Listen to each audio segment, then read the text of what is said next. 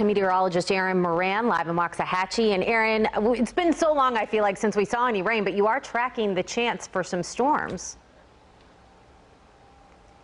Right. We are watching a complex of storms up into Oklahoma, and we're expecting some of that to make its way into North Texas overnight. And I do think the rain and storm chances will likely pick up a little bit even as we head into Tuesday. For now, we are dealing with partly sunny to mostly cloudy skies here in North Texas. It's helping to keep temperatures a little cooler, though humidity is still very high. We've got that dew point at 72 degrees. So Dallas-Fort Worth sitting at 90 right now, but it feels like 97 degrees. And that's kind of the general trend across North Texas this afternoon. Upper 80s and low 90s across the region.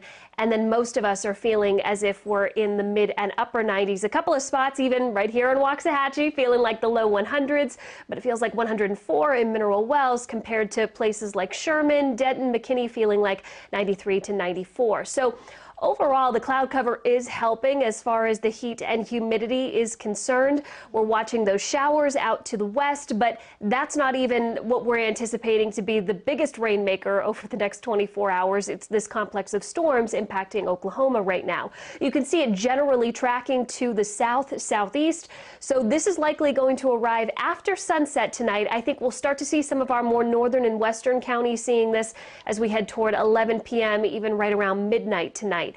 For now, we're just going to watch to see, do we get a few more showers to develop, maybe even an isolated storm to the west of I-35. That's where we're seeing the rain at the moment. But as we head past sunset, we get that complex of storms to sink farther south, and it's approaching the Red River. So we get to 11 o'clock tonight, and you can see Graham seeing some of this rain to the west of Bridgeport as well. Not really quite toward Bowie just yet, but as we head past midnight, we start to see showers moving even into Denton County, Collin County as well, so we'll be watching for that. And then watch what happens as we head into tomorrow morning.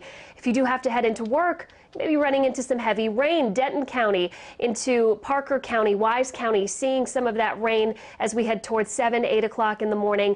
And then we just kind of have more widespread shower activity through midday. But once we get into the afternoon on Tuesday, with that daytime heating picking up, we'll likely start to see a few more showers and isolated storms popping up.